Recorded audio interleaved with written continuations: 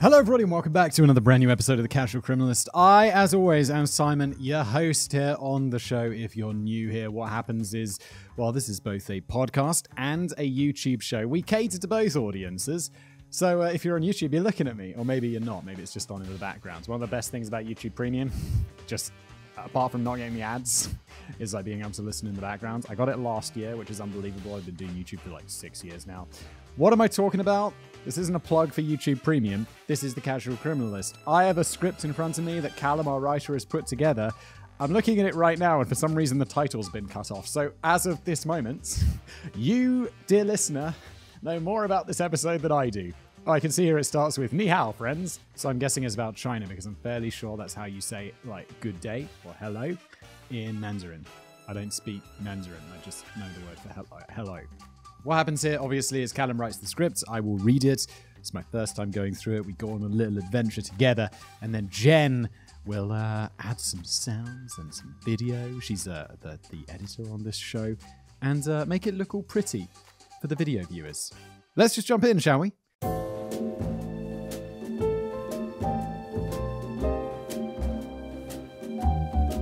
Ni hao, friends! As part of our continuing quest to push Simon's pronunciation skills past breaking point. Oh, Callum, why'd you do this to me? Today we're heading to China. If you're an avid reader of state-sanctioned papers, you'd be forgiven for thinking that the Middle Kingdom is a place where nothing bad ever happens and citizens live in peace and harmony. Yeah, it's because they control it all there. I've been to China. You can't even watch YouTube. I mean, allegedly, you could do it with a VPN. If a VPN sponsored this show, now would be a perfect time to give them a plug. But they don't. Listen. If you want to sponsor this show, VPNs, you know who to call. Assuming, of course, they're not democracy campaigners. Oh, God. The pronunciations here are going to be a disaster. I'm going to reveal my ignorance of some things. Like, I have no idea what an Eug here is. Are journalists, African, Tibetan, Hong Kongers, or just fans of Winnie the Pooh? The Winnie the Pooh story is great. Do you guys know this story? It's like Xi Jinping, the premier, glorious leader of China. Someone was saying he looks like Winnie the Pooh, so they banned images of Winnie the Pooh or something. Is that even true? That kind of feels a bit like it's not true, doesn't it? But China wasn't always the spotless paradise it is today. It was a long road to modernization, with more than a few casualties along the way. Today we're diving deep into a story from the country's belated Industrial Revolution, which brought with it an age of social upheaval and provided the perfect cover for serial killers to thrive. One of the worst gained the nickname China's Jack the Ripper. That's never going to be a good thing, is it? The only thing worse would be like China's Dr. Shipman, because as we discussed in a previous episode, he killed like 150 people, which blows my mind. Because of his fondness for mutilation and the long-enduring mystery of his identity. Well, Shipman doesn't have those, because they caught him and then he killed himself in prison. The best thing he ever did. His partner's really dark, I'm sorry. We're looking into his crimes, his past, and the decades-long effort to bring him to justice, China style. Ooh, it's gonna be good. Of course, to stay compliant with our friends at the Chinese Communist Party, I've already taken the liberty of passing the script over to the censors for proofing, so let's kick off. I can already see it's like redacted in my script. Our story begins in Redacted Province, where Redacted is on her way home from work on Redacted. Actually, best we go with the original draft. Yes, because we're not in China. We are not censored by China. Although, what is that sound I hear? Just joking. Dark times in Buying City.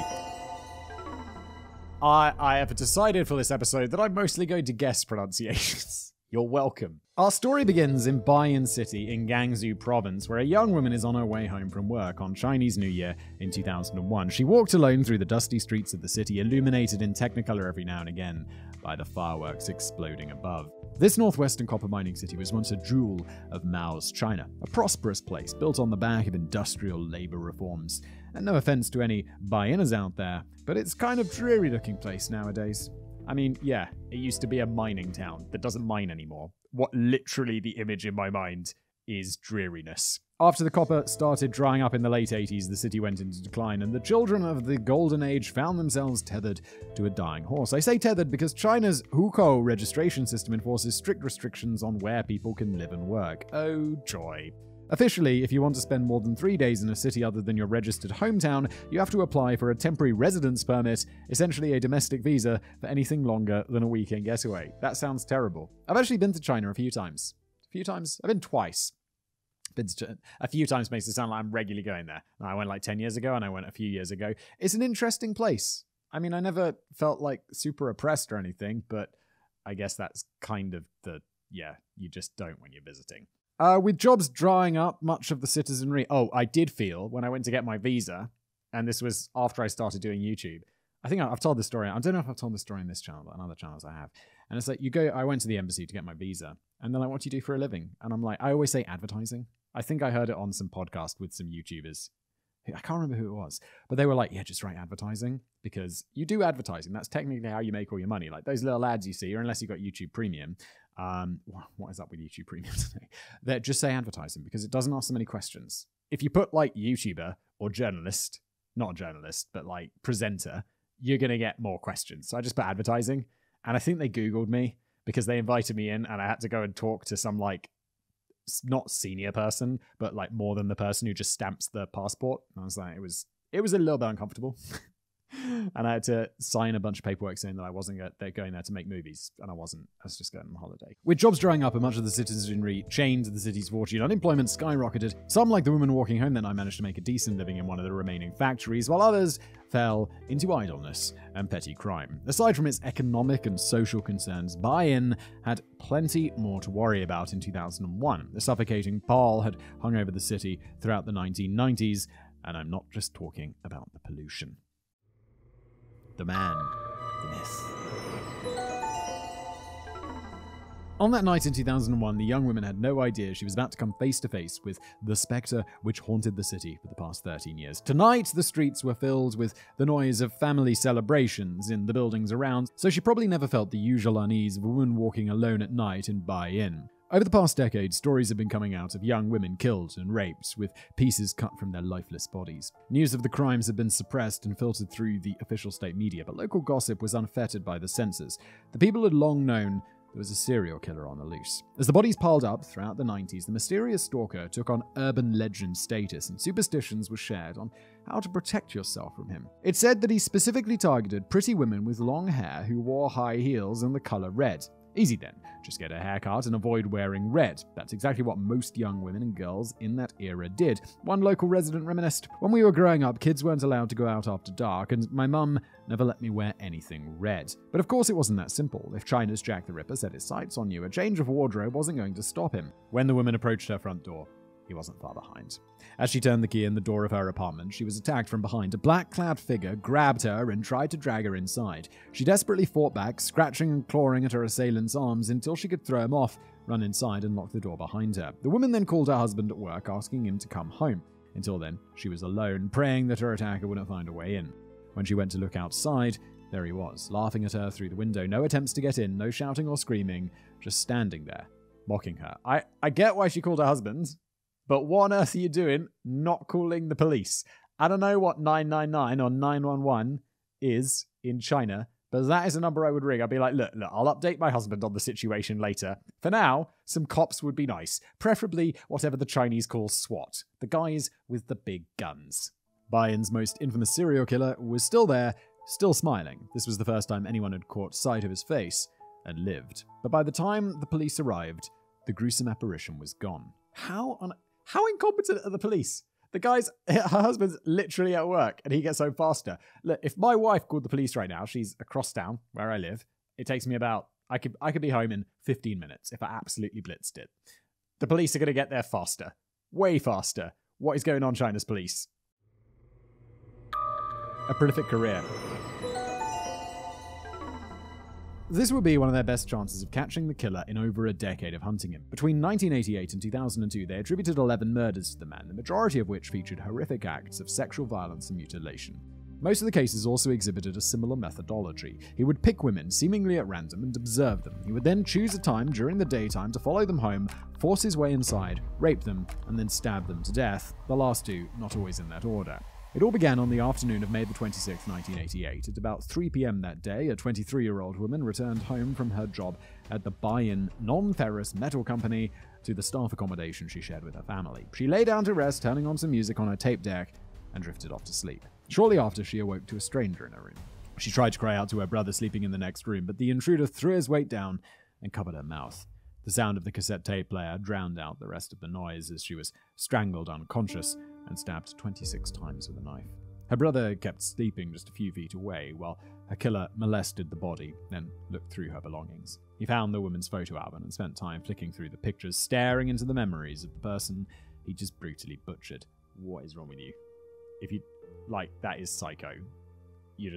That is so psycho. When the police arrived, they found a very different image from the happy young woman in those photos. Her neck had been sliced open, almost breaking through the bone. She had been stripped from the waist down. Her shirt was lifted up, revealing the dozens of stab wounds on her torso.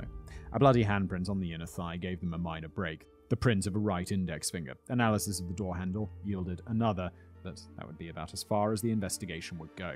Over the following years, the cops had their hands full with a surge in crime as the city's mining fortunes rapidly waned. However, it'd be 6 years until the newest thorn in their side graduated into a fully fledged serial killer. This time it was at the Bayan Power Supply Bureau's staff dorms. On the 27th of January 1994, a 19-year-old cleaner came across an unfamiliar man wandering the halls. When she tried to talk to him, he grabbed her and dragged her into a room. She was stabbed 36 times in the upper body.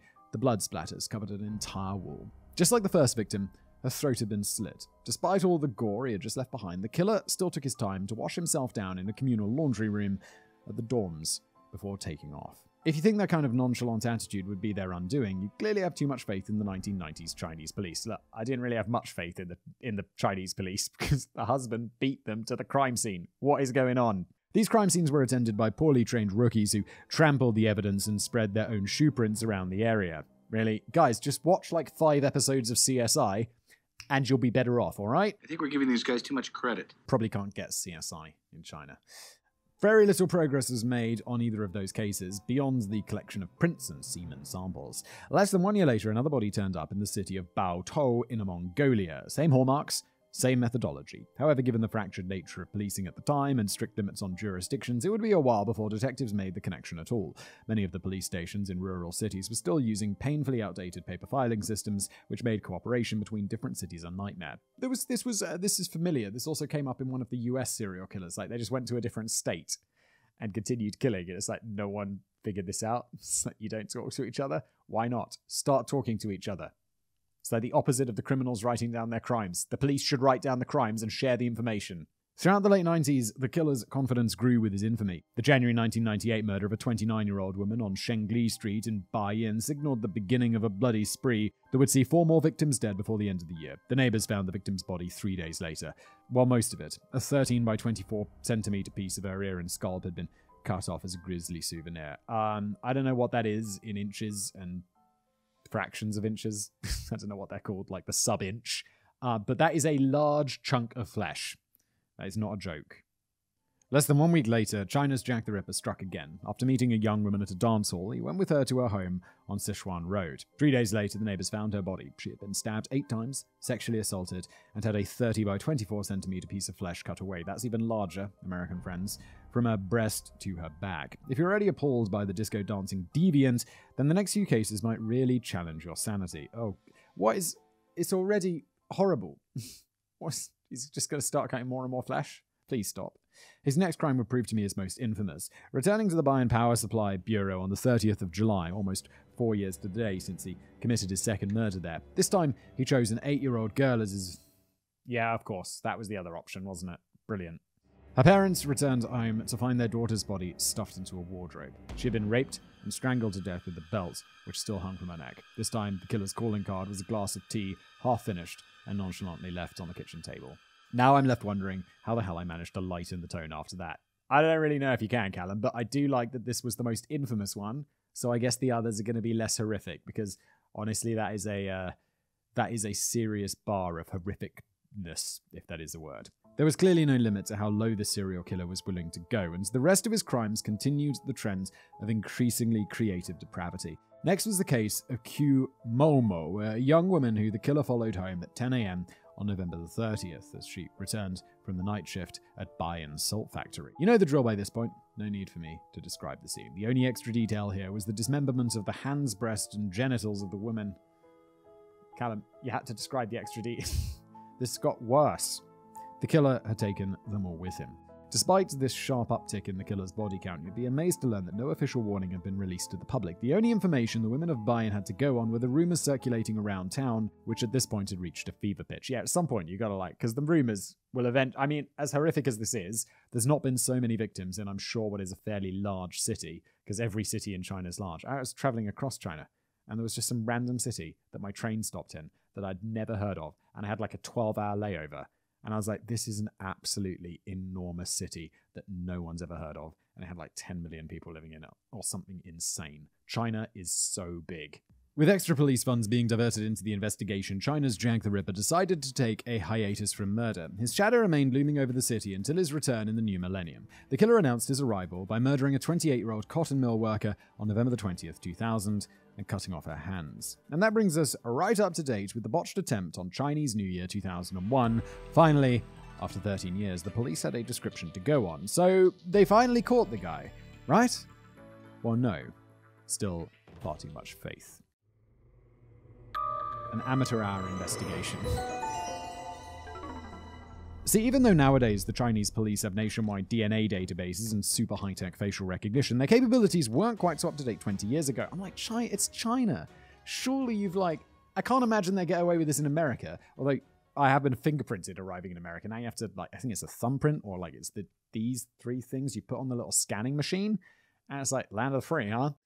But if America has this, I mean, maybe you wouldn't be able to do it to the citizens. But China would be you're born fingerprinted, because it's an authoritarian regime. They can force you to do stuff that you don't want to do. I mean, any country can do that, but in China particularly so, right? Ever since China's Jack the Ripper started his criminal career, Chinese investigators were hamstrung by outdated procedures and inefficient bureaucracy. In the early 80s, the majority of Chinese police didn't even have the luxury of proper squad cars, police stations, weapons, or even uniforms. A few baton-wielding CCP enforcers in each farming commune might have cut it in the 60s, but modern China was going to need a bit more than that to maintain law and order. Police standardization and modernization only really came up to the party agenda in the mid-1980s, but progress was slow. Even in the early 2000s, the cops involved in the Bayan serial killer case were still comparing fingerprints using a magnifying glass like some twee Sherlock Holmes cosplayers. I was just going to say, it's what is this? Sherlock Holmes. That is crazy. In the early 2000s? What? By 2001, they had at least managed to pool all of the killer's crimes into one serial case through the comparison of semen samples and fingerprints from each of the crime scenes. However, the database turned up no matches, despite painstaking comparison to 230,000 sets of prints. The sketches were their best shot at identifying the perp. They now had a trio of images of the killer's face drawn up from the recollections of the survivor, her husband, and a police officer he reckoned he may have seen the attacker in the area. For some reason, though, the cops kept that ace tucked firmly up their sleeve. Zhan Jing, the facial composite expert brought in to assist the investigation, claimed the sketches were withheld from the public in case they caused a negative impact on the investigation. I feel like they'd cause an impact on the investigation of the guy now being on a wanted poster, which, I mean, those have been around for a while. There's that FBI's most wanted list, which is pages of people who they want to find all over the internet. That seems like a pretty good idea. No? We've seen in previous episodes how public tip hotlines can actually make things worse. Oh yeah, of course. So that's fair enough. However, there's probably a bit of saving face at play too. I mean, it's a balance, right?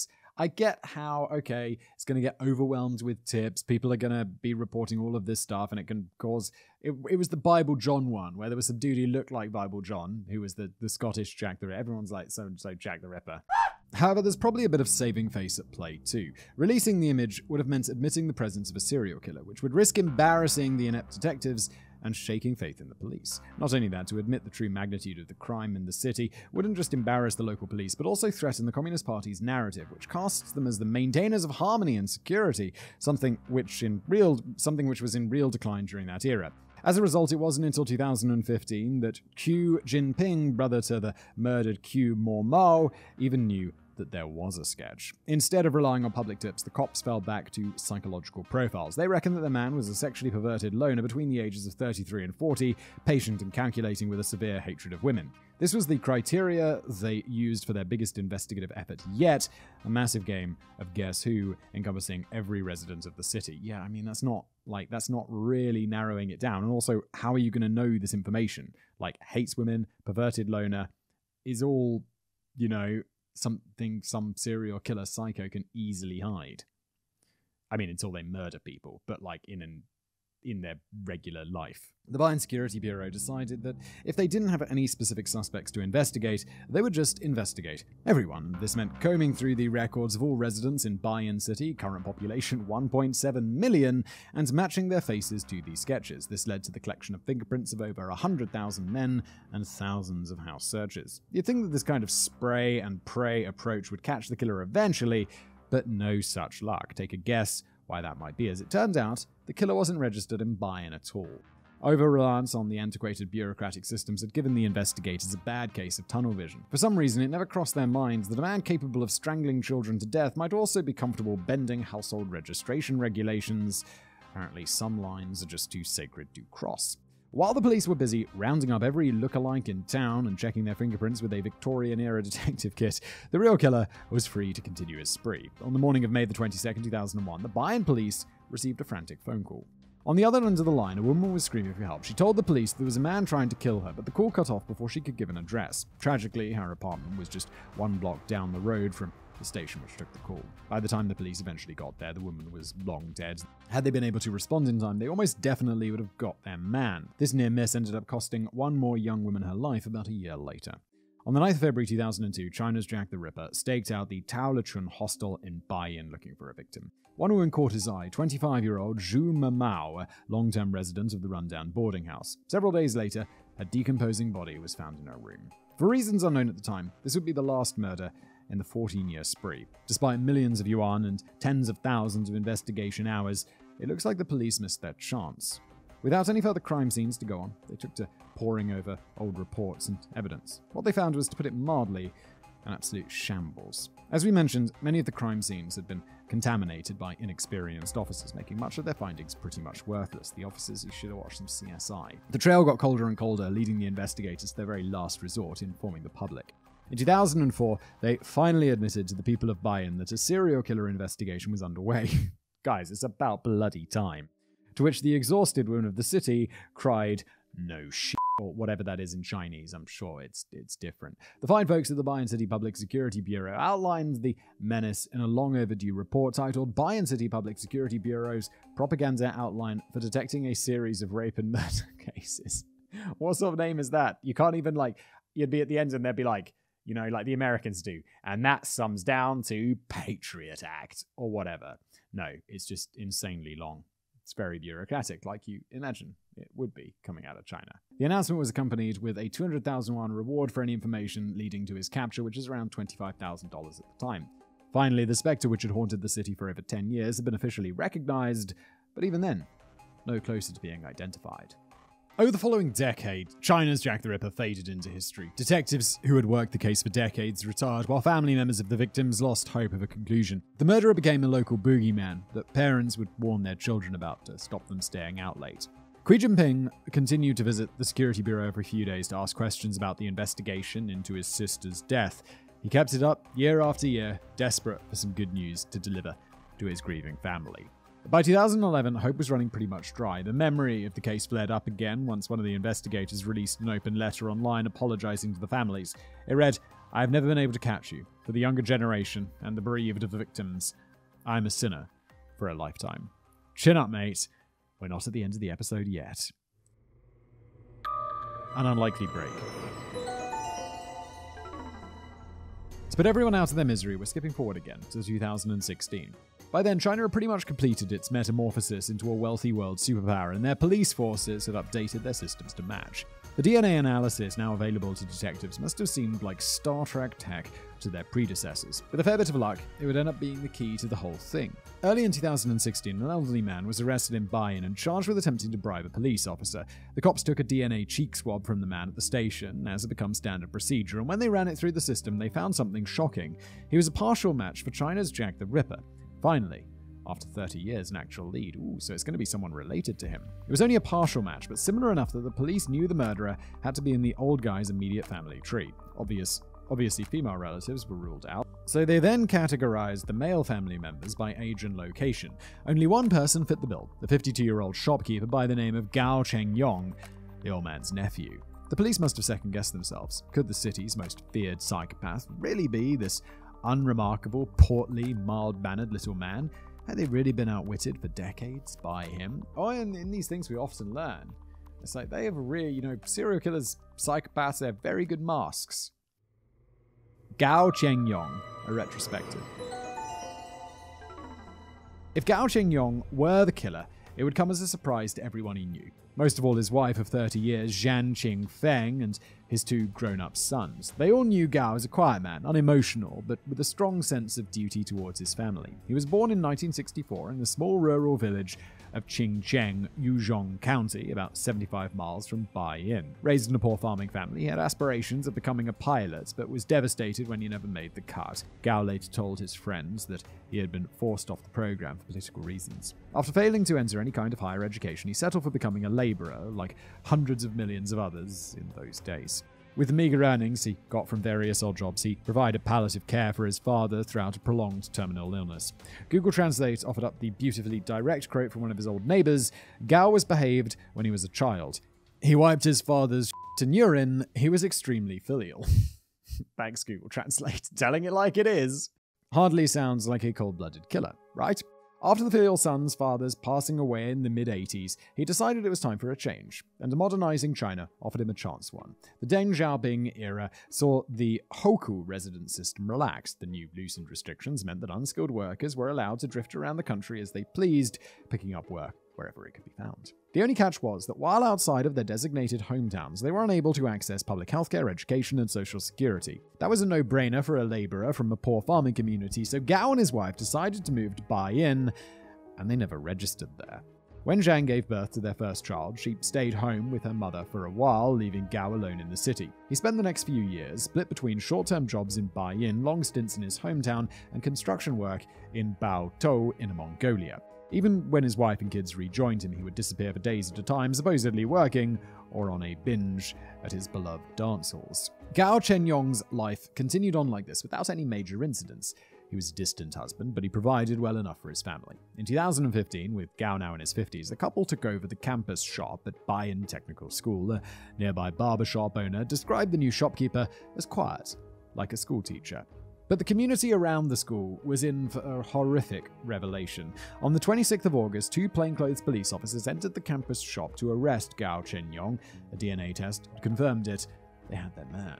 The quiet, filial husband and father was responsible for the brutal rape and murder of 11 women and girls. When Gao the Ripper realized what was happening, he tried to make a break for it, but never made it to the door. The security guard at the school recalled watching him being dragged away, saying, "I thought he had some disease." It's a few years too early for that, my man. Ooh, okay. Confessions and recollections.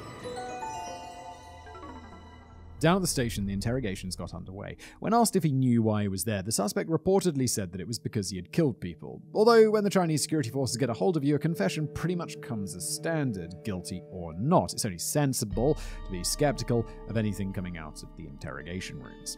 But as if to clear up any lingering doubts we might have about his guilt, Gao waited until the interrogators left the room, then attempted to kill himself by smashing his head into a chair repeatedly. A bit of an unorthodox suicide attempt and thoroughly unsuccessful. All he needed was 3 stitches. With that out of his system, Gao decided the only course of action to mitigate his misfortunes would be to tell them everything.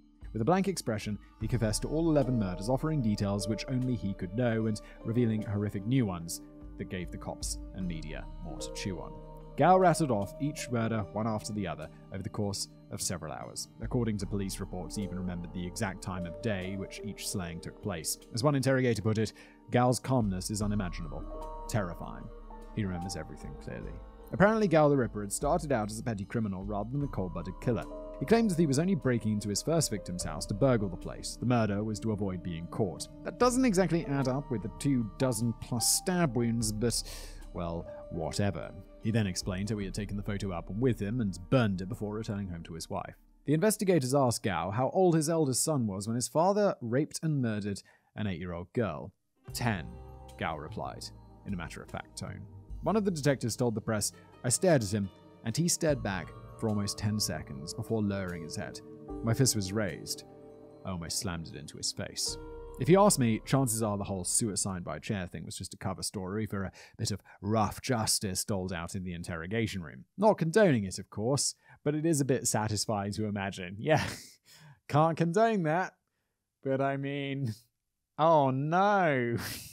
It was in the year of that most infamous murder, 1998, that Gao's confidence in his methods peaked. He explained feeling an overwhelming bloodlust throughout the entire year. That's when his fondness for mutilation really took off. As for the souvenirs, he claimed to have thrown all the dismembered body pieces into the Yellow River. By this point, Gao and his wife were living in a tiny hut in his hometown again. He would travel to downtown Baiyun solely for the purpose of killing, always careful to otherwise obey the law and avoid fingerprinting. The increased police attention to his crimes after that little quartet of killings forced Gao to lay low for a while, but eventually he just felt the need to kill someone. Simple as that. For once, a serial killer who doesn't make himself out to be a genius. Yeah, it's like unrelentingly serial killers. Maybe it's got something to do with the psychopathy, I don't know, but it's like they think they're so smart. It's like you're getting caught so easily. Often by writing down your crimes. Gao's not even saying he's a genius, but it doesn't seem like he's writing down his crimes. It does seem like he's disposing of evidence. Smart serial killer moves. And he's not saying he's a genius. He's an absolute Gao admitted to being just a guy who really loved murdering, and not even in a particularly organized fashion. His self-admitted sloppiness must have really twisted the knife in of the ego of the police, who he had run circles around for 28 years. Oh, and he never cared about the red clothes or high heels, that was all just gossip. In reality, he just picked whoever he could find. As for why Gao stopped killing completely, he explains that he was simply getting too old for it. In 2002, he was pushing 40, rocking an impressive beer belly, and realized that he wasn't quite as fit as he used to be. It seems like getting beaten in a wrestling match by a woman half his size and age put a bit of a check into the killer's confidence. By this point, his second son was growing up fast and attending school in Baiyun alongside his big brother. Gao needed money to pay for their upkeep and education, so he did what every parent has to do. He put aside his hobbies for the sake of his kids. What a sweetheart. The dedicated family man went back to Inner Mongolia to take on a construction job and never killed again. His crime spree ended as arbitrarily as it had begun, offering no closure for anyone involved. Even now, the families of the victims had no real explanation of why he carried out the killings. They didn't even get an apology. You expected one? He just killed because he liked killing. Unfortunately, some people are just that f***ed up. Did you ever feel any remorse for your victims or their families? One detective asked. Gao just shook his head. Execution and resolution. Despite finally having their man behind bars, freely admitting his crimes, the police enjoyed little relief. The whole affair had been an embarrassment for the Regional Security Bureau, a case that was opened back when the current top brass were just rookies. Looking back, it should have been resolved long ago.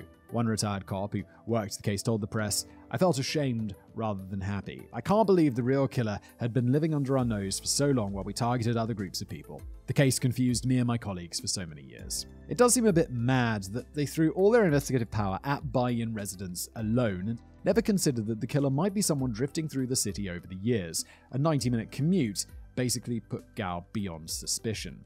How many lives could have been saved if the police had access to better tools or practiced better organization? Potentially more than we ever previously thought, because there have been whispers that Gao's body count might be much higher than he ever admitted, which would seem strange, because he seemed to very willingly, openly admit it. And he's in China. He knows he's going to get the death penalty. So, a bit strange that he wouldn't just carry on admitting to them all. Where else might China's Jack the Ripper have wandered to? And did he really hang up his boots and blades after 2002? Or does Inner Mongolia have some cold cases that really need to be looked into? The opaqueness of Chinese crime and punishment makes speculation pretty much impossible, so let's just wrap up the ones we know. When the case came to trial, Gao Chengyong was charged with 11 murders, along with rape, robbery, and the desecration of corpses. It's worth noting that Chinese courts have a 99.965% conviction rate, so don't expect any big twists coming up. Good lord, that is one in like 999 out of 1,000 guilty. You're getting your punishment, which in this case, he's like, yeah, I'm 99.965% sure. Gonna get executed. You know, he would have admitted to the other murders, surely. Gao's defense lawyer, Zhu Ajun, described his client as old and haggard during the meetings at the detention center. Being a defense lawyer in China is a bit like being a pro surfer in the Sahara. I was gonna say, like, what is this guy's job? So the main purpose of these meetings wasn't to help his client dodge the death penalty. Zhu was mostly there to help tie up the case neatly.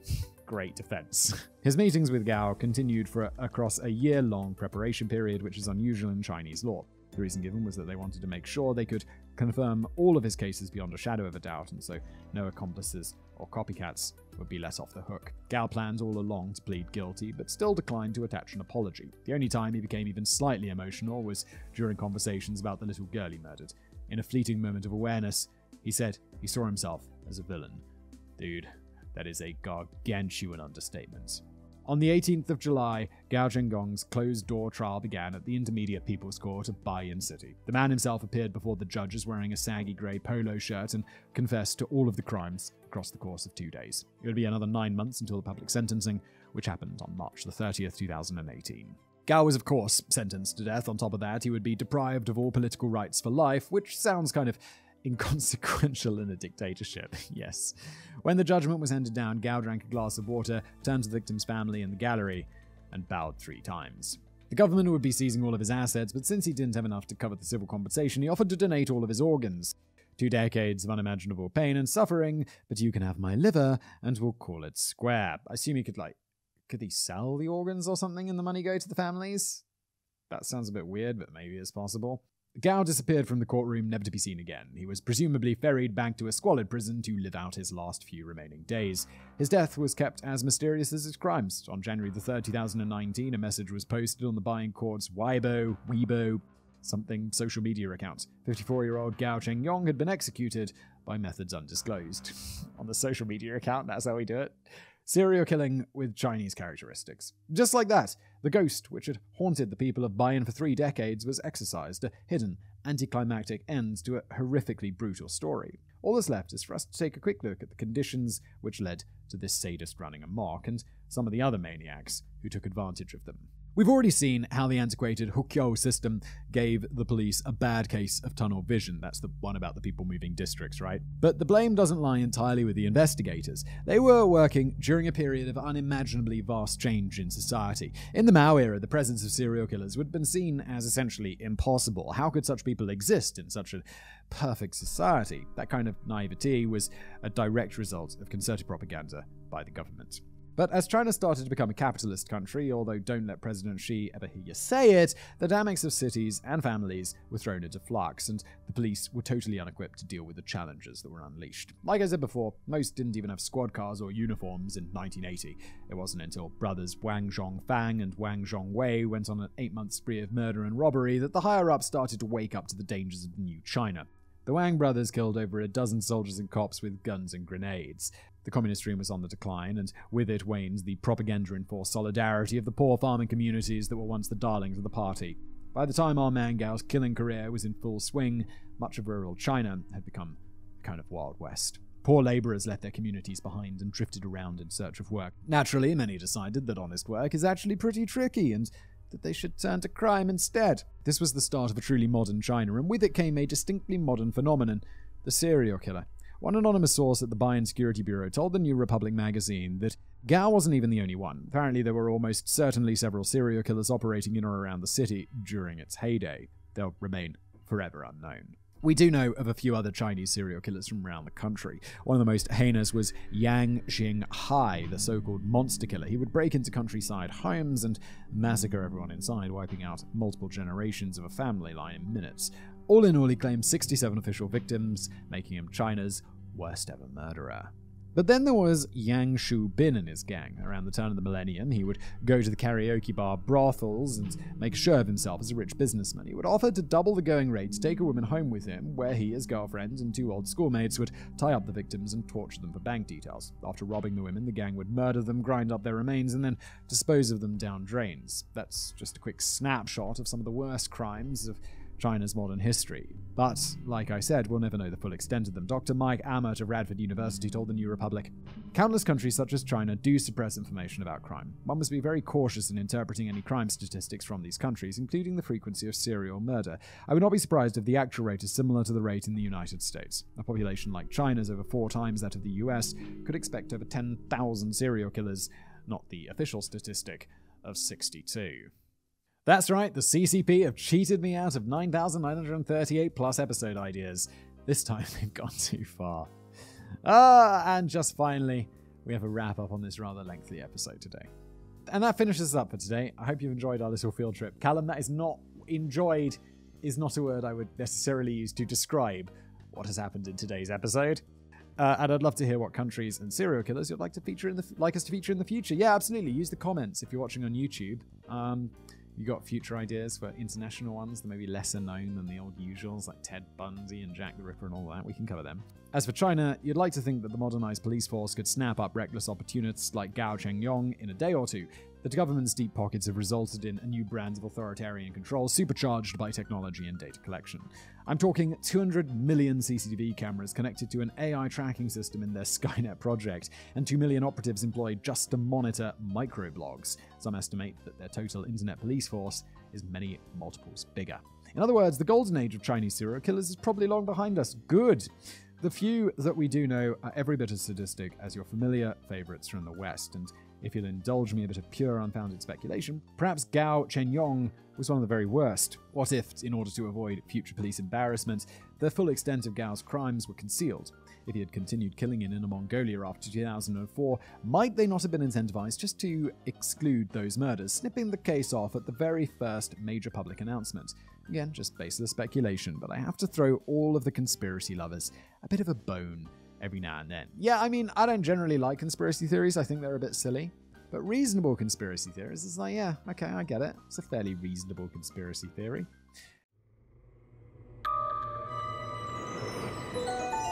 Number 1. If you still haven't had enough of Chinese true crime, here's another tidbit. In 1995, Beijing resident Li Pingping was frustrated with his station in life. After being fired from his job, he murdered his former boss, along with his wife and child. After that, he got a job as a taxi driver and murdered 4 prostitutes between 2002 and 2003. How's this guy walking around?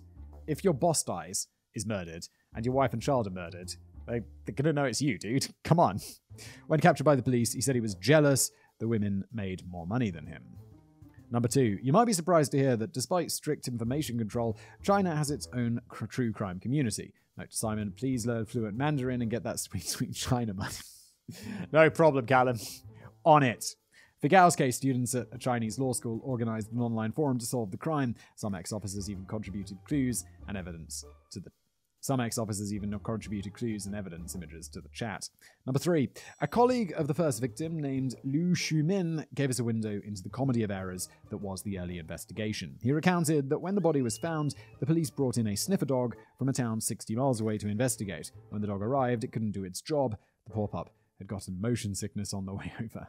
That's a light-hearted note to end it on today. This has been another episode of The Casual Criminalist, a long one today. I do hope you enjoyed it. If you're watching this on YouTube, there's a like button you can use.